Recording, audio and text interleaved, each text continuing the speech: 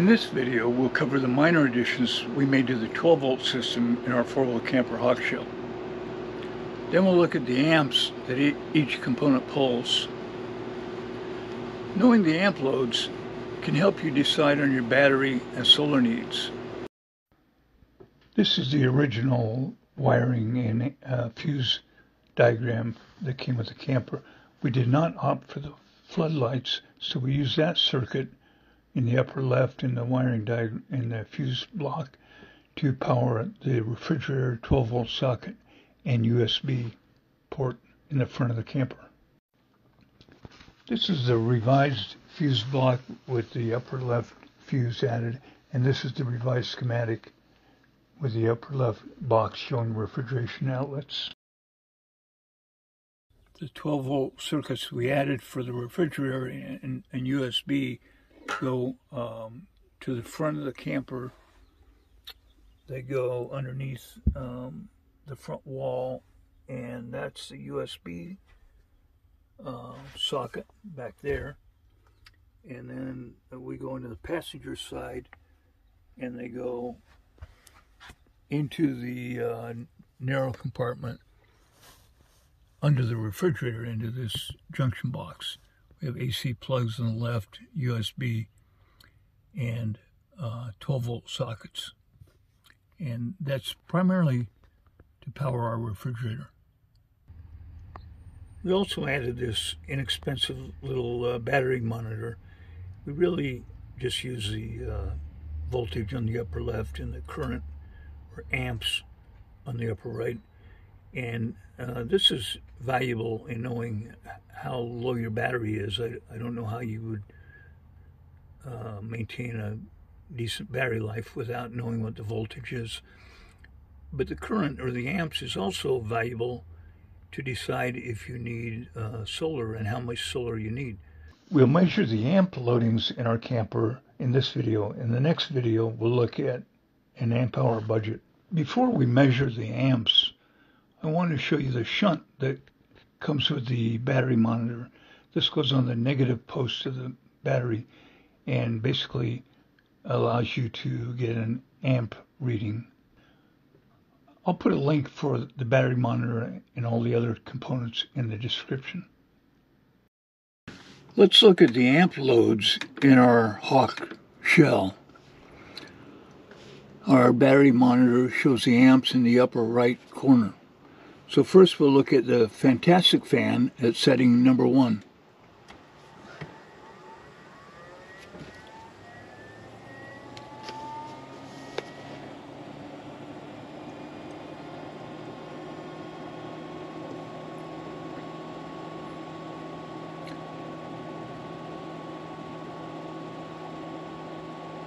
So let's call that about 1.35.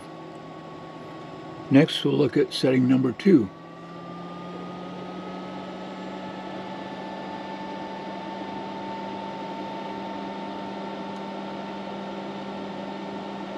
And we're getting about 1.9. Setting 3.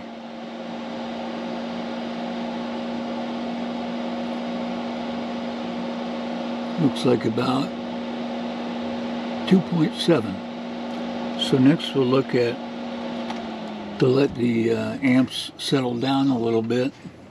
Okay. We'll look at the light.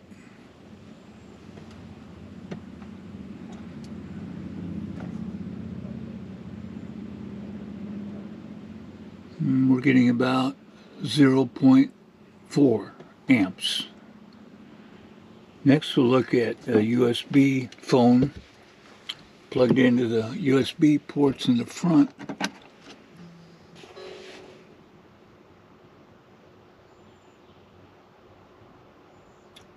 That looks like changing a little bit, but 0.5 amps, let's call it. And finally, not finally, but the refrigerator in eco mode, which is what we use when we travel.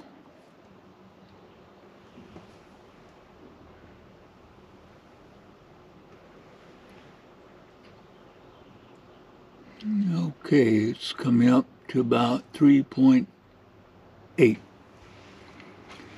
And finally, the furnace.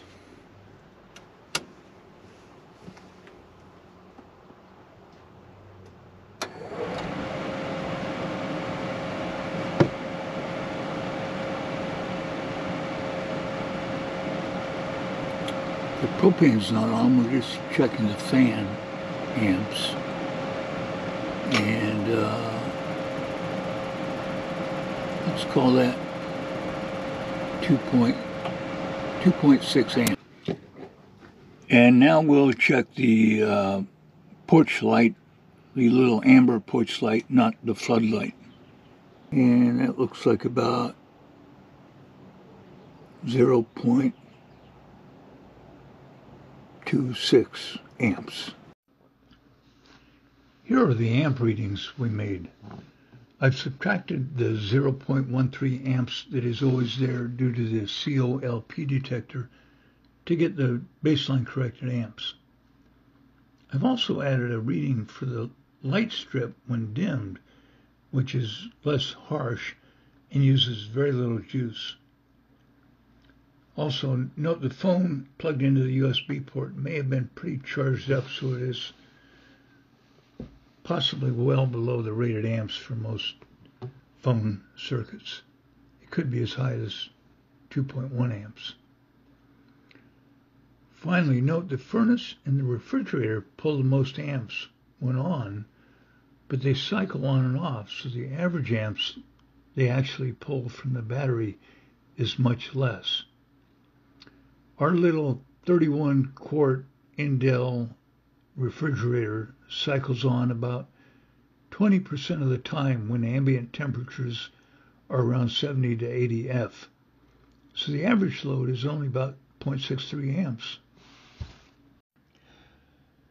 Nevertheless, it runs 24 hours a day, so it still uses 15 amp hours of our battery charge, and even more on really hot days. It's our biggest load, even though it is a high-efficiency Danfoss compressor type with extra insulation.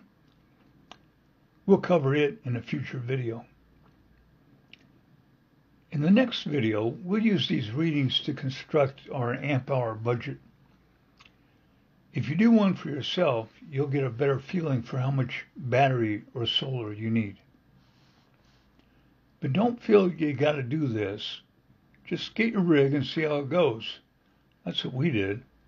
This little nerd side trip just helps us to understand what's going on with our own system. Well, that's our 12-volt system. Please subscribe, and please check the description below for links to the components we used. Thanks for tuning in.